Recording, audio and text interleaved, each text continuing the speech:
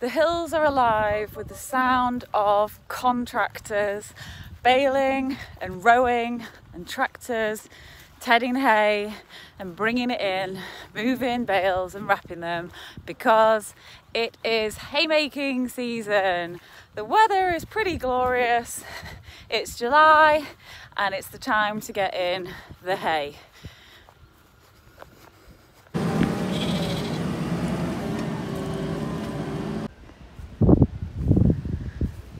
All the hay is beautifully mown here in the fields.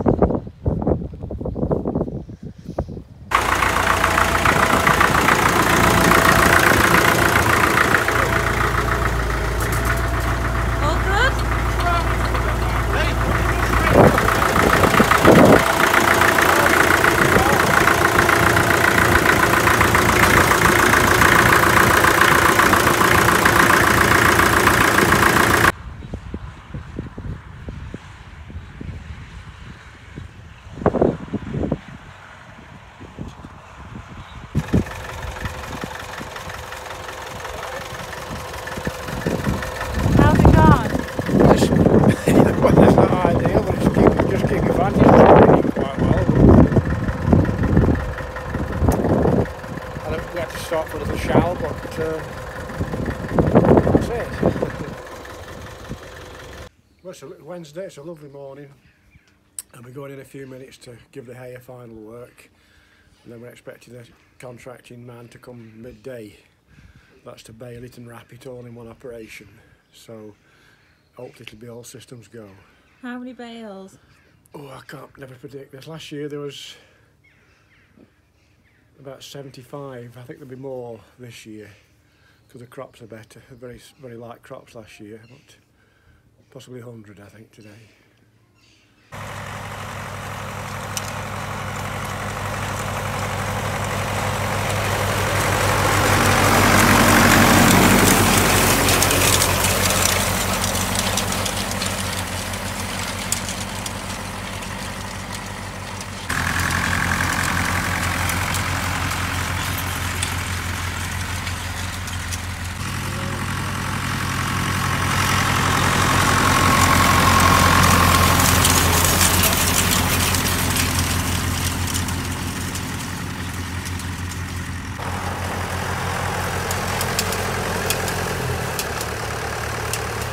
Just getting the hay final working for the day. It's come out a really good sunny day, brilliant for drying it, and hopefully get it baled later today.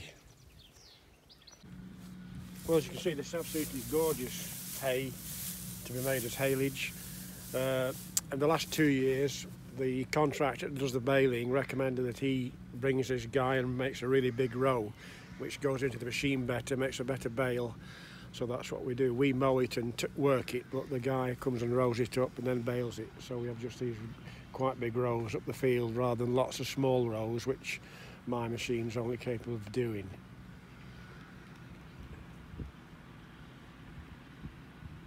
And then there's that. What's happened? And then there's that does the aircon. What's happened? The belt's broken. I know it's not driving the fan. That's what's up. That's what's up, John. So have you finished it or not? Well, we've Finished up there, but I haven't finished these others down here. Right. Nick said it was overheating.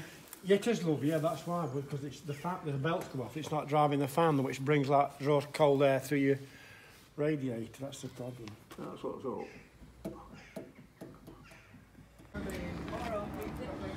There's tractors everywhere. That's the broken down one.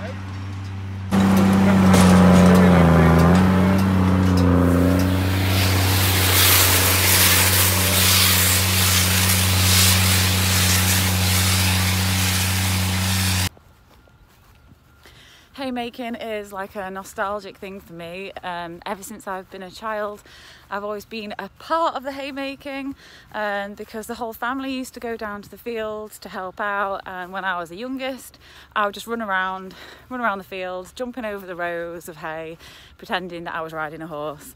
And now that's all I do still, pretty much, but I do help get in the small bales when we have small bales.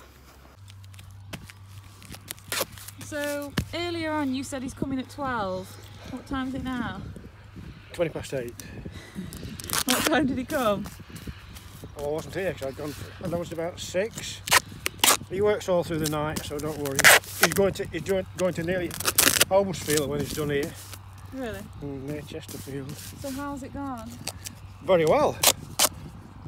We've just had a bale. This has got a bit of damage on. We've got one bale has gone through the wall down there, because these fields on these banks are quite difficult to bale. You have to back to position your bale so they don't roll, but because they're very dry and good round shaped bales, it just set off.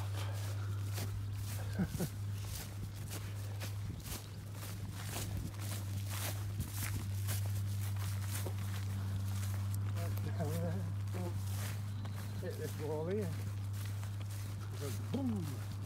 So it just jumped the wall? Literally, yeah. Not even broke barbed wire. So the bale went through there. Yeah, he's finished it right down there. Yeah. Yeah.